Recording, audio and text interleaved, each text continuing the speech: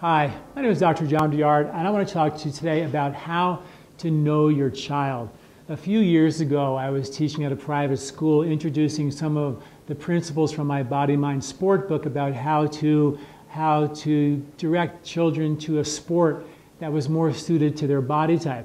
You know, the President's Council of Fitness really tests kids on one standard. If you're not that body type, you don't do well. A Lewis Harris poll showed that 50% of American kids experience their first major failure in life as a sports failure. I mean, kids know that because when they climb the ropes, it's a public humiliation. Kids would rather go to the dentist or go to an orthodontic appointment than go to gym class. Kids, in many cases, are scared to death to go to class. Well, this was, I really believe, unacceptable. I think every one of us has an athlete inside of us, and we have to kind of dig it out. So this one girl, her name was Sharon, she was asked to run the mile under 10 minutes to pass the class, which is required. 50% of school-age girls can't do this, but she was asked to do it anyway. She trained hard for it, and she finished in 11 minutes and 30 seconds and failed the class and came to me with tears in her eyes and said, "Would you please write me a note so I never have to go to gym class again?"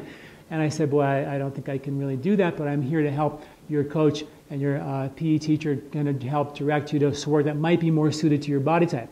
Fast forward 6 months later, I'm there back at the school, and I see this little girl again. She comes up to me with a big smile on her face, and she tells me, true story, she says, "I just came back from the regional championships as a race walker."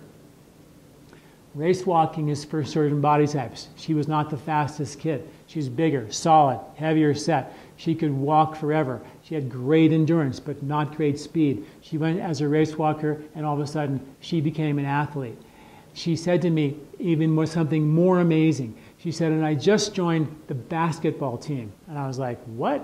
And she goes, "Yeah, the little Vata kids who are quick and fast and skinnier, and the Pitta kids who are aggressive and can move real fast and dribble," she goes, "they pass the ball and dribble. I get rebounds." So she had all of a sudden on a basketball team, those other kids would pass the ball and dribble, but I get rebounds. All of a sudden there was a place for her on a sports field in a gym with a basketball in her hand. And that's something that's so critically important, that we know who our child is. In the article associated with this video, I go into some detail about the 3 basic Ayurvedic types.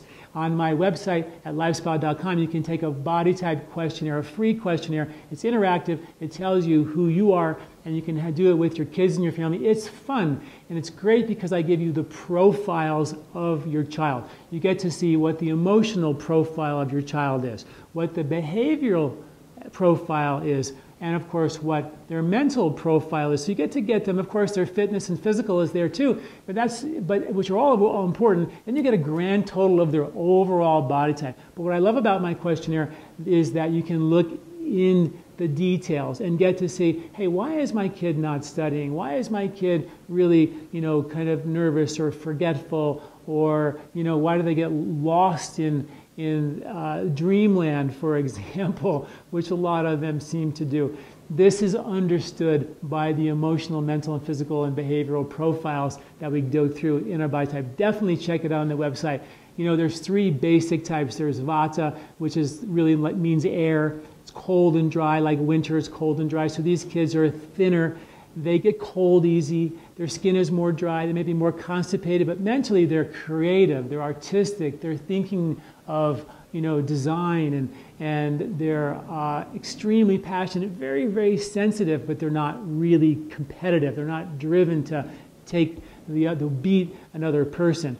The Pitta kids, the fiery summer kids who have a lot of heat in their body, Pitta means fire, they are more competitive and they're more driven, and they have to be careful not to be overly competitive. There can be the perfectionistic kids who push themselves so hard that they literally burn out. You have to be careful and understand those kids and direct them towards activities that are kind of sometimes, they do better on teams because it's not just only about them. In school, academically, on the field, you give them some teams to pass along some of the responsibility. It helps them soften their intensity. And then, of course, there's the Kapha kids. Sharon, my story, she was a Kapha child. Big, heavy set, easygoing, mellow, happy-go-lucky, loves life, loves people, but also very sensitive, and one that can get easily hurt feelings, and also needs movement. Their body type is what we like to call hypometabolic. They're slow metabolically, so they need physical activity. So they really do need the exercise. So for her to get kind of a bad attitude towards exercise is really detrimental to her type, because she truly needs the exercise to stay healthy. And if they don't get the exercise, they don't move, they get congested, they get heavy, they gain weight, and they can even get melancholy or depressed. And that's not a good way for them to go through life or start their life. So please go to my website at lifespa.com, take the body type questionnaire with your family, and get to know who your children are. Thanks for listening. I'm Dr. John Douillard.